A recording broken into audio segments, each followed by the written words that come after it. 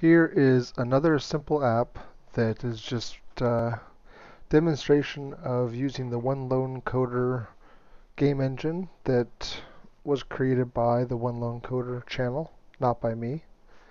And in this one here, I created an array of points, and those array of points will morph or transition from one spot to the other. I also made the points go from dark all the way to light, and other than the circle, all of the points are randomized along the position, which makes the transition look a little bit better than if it was just a straight object.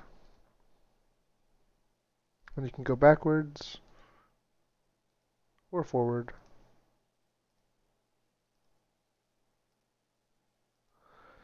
And that's it.